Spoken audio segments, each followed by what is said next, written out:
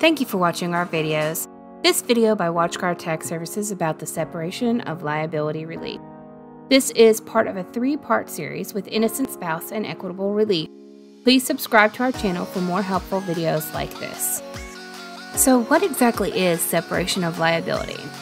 Well, separation of liability is utilized when there is a liability from a jointly filed tax return between the taxpayer and their spouse or former spouse.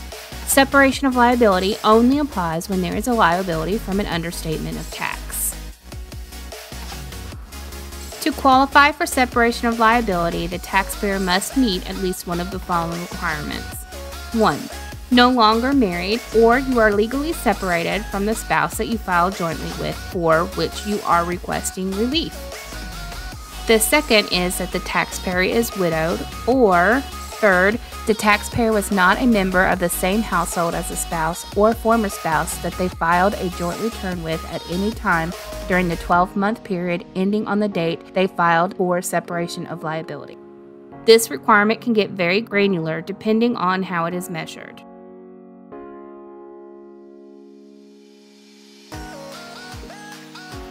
There is a burden of proof on the taxpayer to prove that they met all requirements for separation of liability except actual knowledge, and that they have not transferred property to avoid tax. The taxpayer must also show the basis for allocating the erroneous items. There are also some limitations to relief. For example, if the IRS proves that the taxpayer or spouse transferred assets to one another as part of a fraudulent scheme. The IRS proves that at the time the taxpayer signed the joint return that the taxpayer had actual knowledge of any erroneous items attributing to the deficiency that were allocated to their spouse or former spouse. For a deeper explanation of this example, please follow the link provided in the description and below here on the slide. And lastly, the taxpayer's spouse or former spouse transferred the property to the taxpayer to avoid tax or the payment of tax. There is exception for domestic abuse. The following two are the exceptions. If the taxpayer was a victim of domestic abuse before signing the return, and because of abuse, the taxpayer did not challenge any of the items on the joint return because they were afraid their spouse or former spouse would retaliate.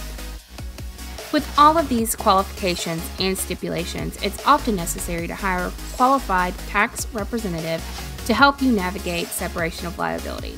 WatchGuard has enrolled agents on staff who can assist you with your separation of liability request. There are 2 other options that sometimes are a better fit. We will review those 2 options in other videos. They are called innocent spouse relief and equitable relief. All the information provided in this video today can be found directly on the IRS website, irs.gov. Thank you for watching this video on separation of liability. For more videos on tax resolution and more, please subscribe to us on this platform and like and follow us on other social media. WatchGuard Tax Services. Welcome to the solution.